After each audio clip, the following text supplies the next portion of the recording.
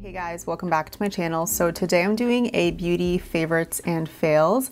I'm not sure if I've ever done a video like this, but I'm really excited because I have quite a collection of products. I'm going to start off with mascaras. I have 4 of them to share with you guys. This first one is L'Oreal Voluminous, and I used to use this a long time ago. I had a backup, so I decided to try it again. And unfortunately, I don't like it anymore. I find that it's not as voluminous as I want it to be. It doesn't give the right effect. I like a very fluttery lash. Maybe my style of mascara has just changed, and that's why. I love the brush, so that's why I wanted to try it out again. I do use this on my lower lashes sometimes, but on my top lashes, I can no longer do it. Going over to some more high-end mascaras, I have, well, I don't know if this is high-end. It's Milk Kush Mascara, and this one I didn't like at first. It's not very lengthening. It does give a very full, fluffy look, but it's not as dramatic as I want it to be. The next one, I feel like we're going up in price, but the next two might be neck and neck. So this is the Pat McGrath Labs Fetishized Mascara, and I think I got this with points. I was so excited about this because I don't have any Pat McGrath products, so the end is not tapered at all, and there's a lot of product on the end of the spoolie every single time that I pull it out. And this just puts on little clumps on my lashes. I don't like that. I like a very wispy lash, and I can like build it up to make them a little bit thicker if I want. However, it is very lengthening, and it does make the base of your lashes look very thick, so that's nice. But I think it's just difficult to work with, and I really am sad that I don't like it because I was really excited to try it. And the last mascara I've had in my little backups drawer, by the way, no, 3 of these are minis. This is the Lancome Monsieur Big, I believe. I don't know, I'm not very good at French. And this I've used before. This is a huge brush. Like, look, in comparison to my eye, it's very big, but this is so easy to work with. I'm wearing it right now, and I like that when you take it out, there isn't a lot of product on the brush, so it makes it very easy to work with. It doesn't clump it on. I can manipulate the lashes, make them look how I want.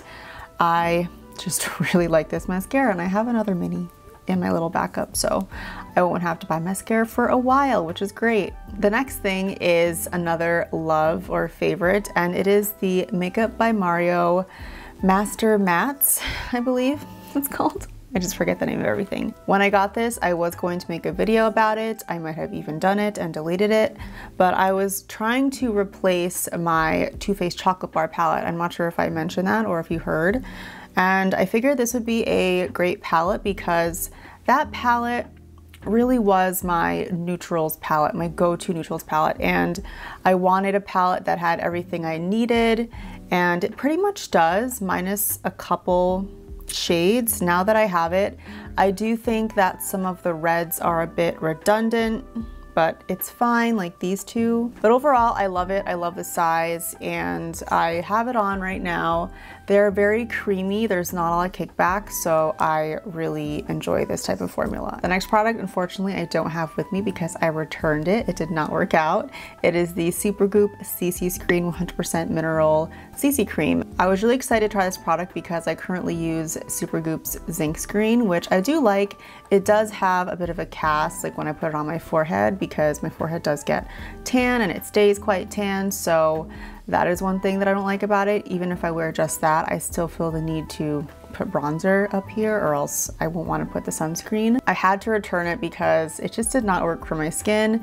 I would put it on, and within a couple of hours, my chin just turned into a mess. The texture of my skin was accentuated. I could go like this and wipe it away, and it was just very obvious, so I could not do it. I wanted to love this because of the coverage. It had medium coverage, and I could apply it with my fingers, which is what I love to do with these types of products. And it did have coverage, but it's still not a product that I could wear by itself because of my, again, tan forehead.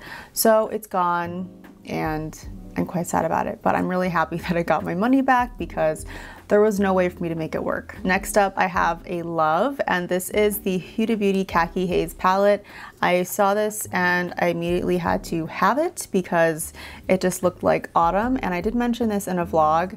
So this is my third Huda Beauty palette. I have 2 other ones of this size, and I love the tones, how they're kind of muted, and they have these really shimmery colors in here. It reminds me of a bunch of palettes mixed together. It reminds me of the Naked Heat, the chocolate bar palette.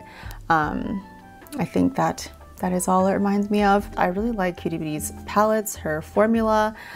This just gives me such beautiful feelings when I look at it because of the colorways. It's just very, very me. The next product that I really fell in love with, I also don't have with me because it is lost in my house. I don't know where it is. It's the Tower 28 lip gloss in the shade, not coconut, I think it's coconut. I don't know, it's the pink one. And I really had to try these out because I've been seeing them, people trying them, I had to know, and I don't really have a clear lip gloss, so that was the one I decided to go with, and it actually accentuates the pink in my lips. I find that some colors like just make my lips look weird if they have a slight brown tone, which is why the original Fenty Gloss Bomb was just not for me, but Fussy was. So I love that. I'm really sad that I don't have it with me because I would love to wear it right now. I'm actually wearing something that's also new. It's the Sugar Fresh Honey Lip Balm, and I got like the little set from Sephora with like 5 of them. And this is a beautiful nude shade. I do recommend this. It's very, very good. The last 2 things I have to share with you guys are tools, and I decided to get some tools because I went through all my makeup brushes and I got rid of a bunch of them. They were just very old, very scratchy, and I had a bunch of ones that I've gotten for free in little subscription boxes, and I thought that it was time to just really declutter and get rid of them. I don't even think they were good for other people, and I don't really have people to give makeup brushes to. So I decided to get the Rare Beauty foundation and concealer brushes because I found that these were holes in my tool arsenal. I keep using that word, but I feel like it's kind of weird. So with that declutter, I found that I did not have a very dense, small brush like this, and I do like it. I love the color also. That is why I don't really buy tools, because I want them to be beautiful to look at, yet very practical for what I need. So this is actually my only foundation brush that is out right now, and the concealer brush is perfect. I decided to just get the matching one because I really do like the shape of this. I was actually using one of my wand brushes. It is this one, and as you can see, the shape is very similar. It's kind of angled and fluffy, and I liked using this for concealer, but this is just a bit too fluffy for me, so that's why I decided to get this one. It's very dense and I really like it. Perfect for getting all up in there.